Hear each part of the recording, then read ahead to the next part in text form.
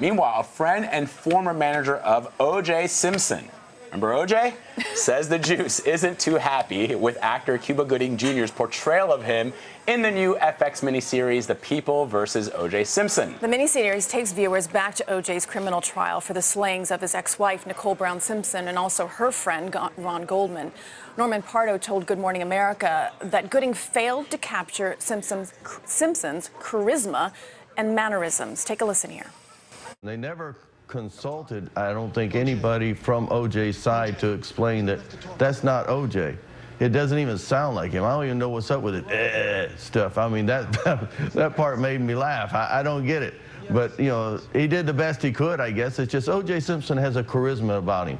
He's a good-looking guy. He's a ladies' man.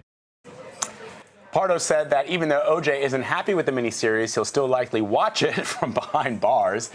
Simpson is now 68 years old. He's serving a prison sentence for a 2007 robbery and kidnapping conviction in Las Vegas. I watched the first episode because O.J. was such a big moment in American history in terms of just television news. And Cuba Gooding Jr. doesn't look, sound, act anything like O.J. Simpson.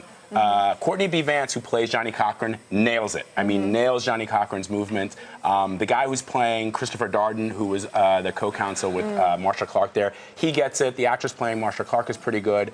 But I don't know what they were thinking. He's not even attempting to look like as if he is playing O.J. The guy who plays Lance Ito, too, is pretty good. Well, it's all perception, though, right? I mean, somebody else might have a different that's opinion. true. That's I haven't seen it, so I can't say. Well, the show does a good thing. It actually tries to show this case, and it's based off of Jeffrey Toobin's book, The Run of His Life, but it tries to show a very objective view of a case that had a lot of people taking sides. Oh, yeah. If you a lot remember. of different opinions. That's right, for sure.